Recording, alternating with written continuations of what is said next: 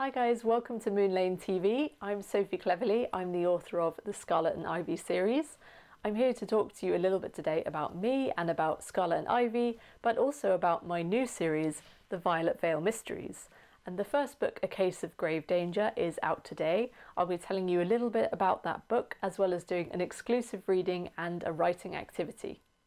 Some of you guys might already know my Scarlet and Ivy series of mysteries. They're set in the 1930s. I've got all 6 books in the series up here. This is the first book, The Lost Twin, and The Lost Twin tells the story of a girl named Ivy Gray whose twin sister Scarlet mysteriously disappears whilst away at a spooky boarding school named Rookwood, and Ivy gets a letter one day saying that she must take her sister's place.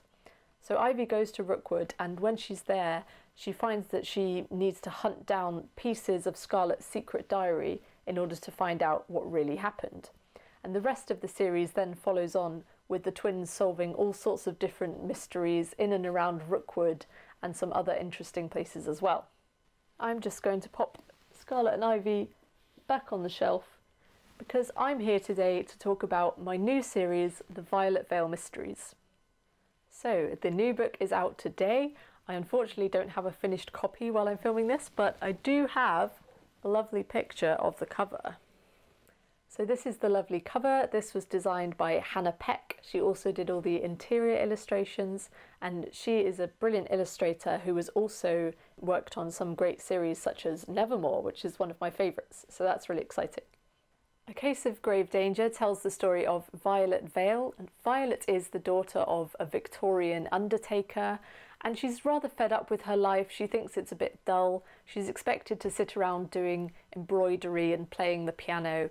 She'd quite like to be her father's apprentice, but he doesn't really think that she's up to the task because she's a girl, so she really wants a bit of excitement in her life and to be able to prove herself. And one day she gets her chance when a boy comes into the Undertakers, who they believe to be dead. But later that night, Violet hears some strange noises coming from out in the cemetery near their house. And together with her trusty dog Bones, they go outside and they find that Oliver is actually alive and well. So Violet and Bones must help Oliver to solve his own murder and find out what's really happened before it's too late. I actually came up with the idea for this story when I was lying in bed on a rather dark and spooky night, and it was when I was studying for my MA in Writing for Young People at Bath University. So I was having to come up with a lot of different story ideas, and I was trying to think of something that would be a cool idea for a story. And for some reason the words "the Undertaker's daughter" came to my mind. And that really gave me the idea for a story about the daughter of an undertaker who would probably be surrounded by some quite spooky and mysterious goings-on that she could investigate. And at the same time, I for some reason had this image in my head of a girl picking apples out in a cemetery, and I thought that this must be my main character. And the image was very sort of beautiful and happy to me, and that made me think that the story would be about someone who was very joyful and full of life and looking for excitement even when surrounded by death and sadness. So if you're all sitting comfortably, I'm going to give you an exclusive reading of Chapter 1 of A Case of Grave Danger. So I've got my lovely printout here. I hope you're all ready. Chapter 1. I was born in the mortuary. Topsy-turvy, I know, but that's the truth of it. My mother said the slab was cold and hard, but that she was in no fit state to quarrel at the time. They named me Violet for the flower, the twin to my mother's name, Iris. I think they were hoping I would be a shrinking violet, modest and shy, but it was soon apparent that I was not. My middle name is Victoria, after the Queen. They said she was in mourning for her husband these days, roaming the palace all dressed in black. I didn't see anything unusual about that. Father had clothed us in dark and sombre colours for as long as I could remember. We're always in mourning for someone, he'd say. Being on the edge of life and death was a funny thing. Sometimes, out among the graves, I could sense the dead.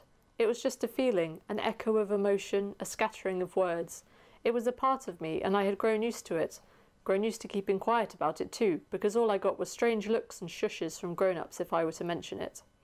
Often the dead didn't have much to say, but I was soon to encounter a dead person who had a lot more to say than usual. The day of the miracle, I had recently turned 13 years old, and I was out collecting apples in the cemetery. I took a bite of one and it was as crisp as the autumn air. My black greyhound Bones ran circles around my feet, sniffing the ground with his long nose. Bones was a fairly recent addition to the family. I had found him wandering among the headstones. As soon as he'd spotted me, he wouldn't leave me alone. He wore no collar and looked skinny, but then all greyhounds do. I named him Bones because growing up as the daughter of an undertaker and living, as we did, beside a graveyard, it just seemed fitting. I fed him scraps and begged Mother to let me keep him. She said no. So I asked Father, who said maybe. Mother finally gave in and said I could have him, but all the same, she made Bones sleep outside. For 2 weeks he slept just beyond our back wall, curled at the foot of a stone cross. By the 3rd week, Mother took pity on him and let him sleep in the back garden. It was only a few more days before he was in the house, and often on my bed. Now he was my constant companion, at least when he wasn't distracted by doggy things such as chasing squirrels and chewing shoes. That day, when my skirts were full of the ripe fruit, I dashed back through the graves and into the parlour, the funeral parlour that is, leaving Bones rolling in the grass. The breeze whipped my long dark hair across my eyes. Father was sweeping up when I got in. "Honestly, Violet, can't you use the back door to the house? What if there had been someone in here?" "Someone?" I chuckled. "Your guests are usually a little too dead to notice, aren't they, Father?" He huffed at me and shook the broom out of the open door. I turned to see Bones trying to get a mouthful of broom before Father tugged it back. "And what about the family members? They could be visiting the deceased." "We don't have any visitors. Not today. I know the arrangements. I do pay attention sometimes, you know." "Really? You surprise me." He tousled my hair affectionately and then mopped his brow. "What are you going to do with all those apples?" he asked. But he turned away, and I could tell he was no longer paying attention. In the past he would have played with me, juggled the apples, told me some little story about how fruit was somehow a metaphor for life, but he always seemed rather distracted these days. I looked around the room. My arms were aching with the weight of my skirts, and I suddenly realised I wouldn't be able to hold on to them much longer, but neither did I want to spill the apples all over the floor. Aha! There was a coffin on the dais, freshly varnished and upholstered, but currently empty. Perfect! I lifted the front of my dress and tipped them all in. It made quite the racket, as you can probably imagine. That got his attention. "Violet!" he shouted, spinning round. "Good heavens, girl, whatever do you think you're doing?" I grinned at him. "I just needed somewhere to put them down for a moment. Don't worry, I'll have them out of here before you can spit." "I do not wish to spit," he replied. I realised it was time for a hasty exit, so with Bones trailing behind me, I scooped up an armful of the red apples and headed through the door into the house. Mother was in the kitchen, darning some of Thomas's socks by the fire. "Apples," I called cheerily. She looked up and smiled, her bright eyes lighting the room. "More apples? I'll be making a pie or 3 then. Add them to the basket in the larder." I did as she said. When I returned, she spoke again. "You know, my dear old mother used to say that an orchard in a graveyard could only grow bones." How wrong she was. She pulled the finished sock from her darning mushroom and tossed it aside. "Though we do seem to be overburdened with apples." She looked down at the dog. "I'm sure this one would prefer a beef bone." Bones pricked up his ears and sat wagging his tail, perhaps hoping Mother might actually have one somewhere about her person. "You could make a fine bone broth with one," I said. My brother Thomas came in just then, his black trousers scuffed at the knees with dirt and grass stains. "Yuck!" he exclaimed, throwing his leather football to the floor. "Who wants nasty old bone broth?" Mother reached up and gave him a gentle clip on the ear. He was only 6 years old and not yet as tall as me. He was off school for a few weeks after his school had been flooded. I still thought it unfair that he was 7 years younger than me, but he got to go when I didn't. But then I was a girl and he was a boy, and that was just how it was for us. "You'll eat what you're given and you'll be thankful. Whether it's broth or 5 apple pies, we have to make do these days, and look at the state of your trousers." Mother was forever having to fix and alter our clothes, whether it was for repairs or to try and keep up with the latest fashions. Thomas dragged a chair out from under the table, scraping the legs on the floor. Then he sat down heavily on it and ruffled a hand through his dark hair. A few blades of grass fell out. Bones ran over and sniffed them, while Mother rolled her eyes at the sight. I was about to return for more apples. After all, Father would not be pleased if I left them where they were, when Thomas spoke again. "Mother," he said, "who's to be buried in plot 239? Bones looked up at him, his eyes like small galaxies. Mother put down the darning mushroom and stared at the wall for a moment in thought. "Is that one of the new ones? It's just been dug out?" "Yes," he replied solemnly. "A young man, I think. He came in this morning. No relatives have come forward for him, poor thing. But your father will see to it that he gets a good burial. He always does, even though it isn't very good for business." I shivered a little and took hold of the chair back to steady myself. I remembered the young man she was talking about from earlier. He was fairly tall and pale, with blonde hair a little on the long side. He couldn't have been much older than me, 16 perhaps. I'd sat with him for some time, just talking to him quietly. Even the dead need company, though I never heard much back from them when they had recently passed. It was though they hadn't settled in yet. "Why do you ask, Thomas?" I said. He looked up at me. "I just wondered. There's been a few in a row. What if it was murder?" He made a horrified face. "Murder most foul." Mother narrowed her eyebrows at him, her favourite look of disapproval. "Murders? What nonsense. You've got a vivid imagination, my boy. Have you been reading those penny dreadfuls again? They are not suitable reading material for a boy of your age." Thomas stuck his tongue out, and I covered my mouth with one hand to suppress a giggle. Mother tutted at him. "Your imagination is running away with you," she continued. "There have just been some nasty accidents, that's all." She went back to her darning. Bones padded round the table and sat by my feet. I stared into his soulful eyes and, not for the first time, wondered what he was thinking. He had a strange sense for these things, as did I. My skin was beginning to tingle, and I wondered if there was something to Thomas's bizarre theory. There had been an unusual amount of men in their prime in the past couple of weeks. 3 or 4, I thought. And now this boy. I wondered what could have happened to him. Surely it couldn't be murder. Father would have noticed. Wouldn't he? I hope you guys enjoyed that. What we're going to do now is we're going to do a mystery writing activity. Today I wanted to show you how I plan a mystery, because planning when writing a mystery is especially important.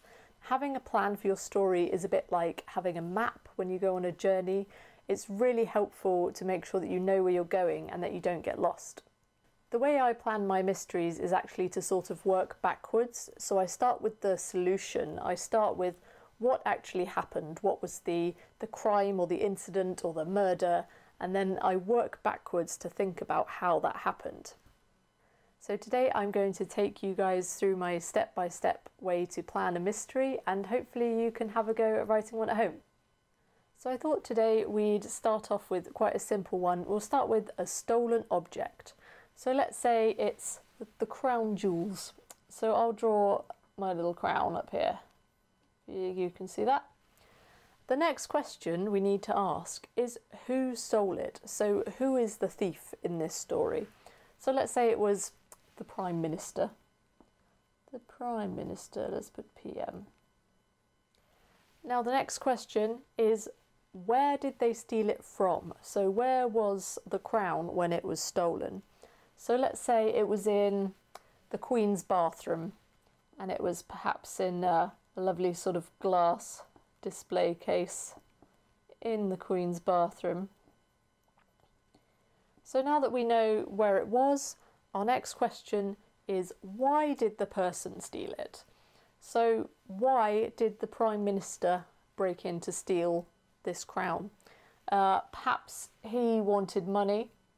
He wanted to buy lots of cheese and crackers because he was very hungry. Now we want to know, how did they steal it? So in this case, how did the Prime Minister break in to steal the crown jewels? So perhaps we'll say he stole a tank and drove through the door of Buckingham Palace and broke his way in, broke through the glass, and that was how he stole it. So now we know a fair bit about the actual crime. Who is going to investigate it being stolen? So that's the person who is going to be the detective in this story. Let's say it's the Queen's Corgi. So Mr. Corgi, let's put him there.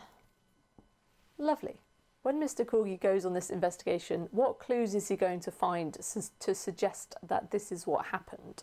So quite a good one is always some fingerprints, perhaps, or footprints, or maybe we'll have some tyre tracks from the tank, perhaps. Oh gosh, can't spell. I hope you can read my writing, by the way. We could have something more personal, so perhaps it's a piece of the Prime Minister's tie that broke off. Perhaps there was lots of CCTV footage, some video footage of the crime taking place, though we assume the Prime Minister probably had a mask on, so we couldn't see that that was him. Now we need a different type of clue. we need some red herrings, and you might have heard this term before. So a red herring is a clue that leads the detective in the wrong direction, so it leads them to the wrong conclusion. So let's say that the fingerprints that they found perhaps lead to the wrong person. Perhaps the fingerprints belonged to Prince Charles or the butler or a maid or someone like that. So red herrings are really important to throw both your detective and your reader off the scent so that they don't guess the solution to the mystery too early. And another thing that's really good for your readers is to have a twist in the tale. So this is something that seems really unexpected, but if the reader's been paying close attention, it should make perfect sense. So let's say one of these people that we found, one of our suspects that we perhaps thought might be the wrong person. So these fingerprints maybe led us to, like we say, the maids and the butler. Perhaps we thought, oh no, the butler, it wasn't him, we've ruled him out. Well, perhaps in our twist we find out that the butler was actually working with the Prime Minister in order to steal the jewels, and that would be a great twist for our readers. And finally, we want to have a satisfying solution. So by the end of the story, we want Mr. Corgi to know that it was the Prime Minister who stole the crown jewels, that he stole them from the Queen's bathroom, that he did it because he wanted the money to buy all the cheese and crackers, he did it by stealing the tank and breaking in through the wall. We want him to have found all of these clues. He's been led off on some different distractions. There's maybe been a big twist, and now he knows everything. And now we need a satisfying solution to tie it all together. So perhaps Mr. Corgi is finally able to follow the trail of crumbs to the Tower of London, where he finds the Prime Minister and the butler eating all of the cheese and crackers that they've bought with their stolen money from selling the crown, and then he's able to drag them out by their trousers and have them arrested. So there we go. We've solved the whole mystery. Solved. This is basically what I do for every mystery that I write, and it's very simple, but it really helps you to have this plan. So I hope that you guys can have a go at this at home. Thanks so much for having me here on Moon Lane TV. I hope you guys have enjoyed the video. A Case of Grave Danger is out today. You can get it from Moon Lane bookshops, of course, from other lovely bookshops. You can get it online. You can get it from your local library. So I really hope that you guys will enjoy it. Thank you very much. Bye.